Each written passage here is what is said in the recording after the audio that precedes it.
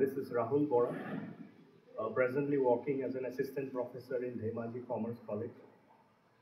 So today, the position that I am in, uh, I would like to thank IGNOU, who has played a very vital role in me getting into this college.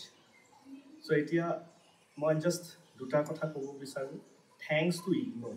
What IGNOU has given me, uh, I have done my BCom. After that, I lost my eyesight, and presently I am a visually impaired person. So I am left at only 10% of vision. So with this vision, I thought of getting my master's done. But the main problem and concern was, where do I get my master's done?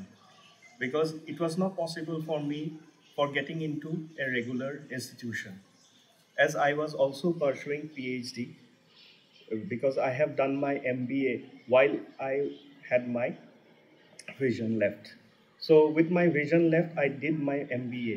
Then I have done my PhD. I'm doing my PhD as well. So in this due course, I thought of uh, seeing as a good prospect in getting into state colleges. But the requirement was MCOM. So how to get into these state colleges? So I thought, why not do the MCOM degree? So I thought of IGNOU. I got myself admitted into IGNOU course with Regional Centre Jorhat and my study center at Darrang College.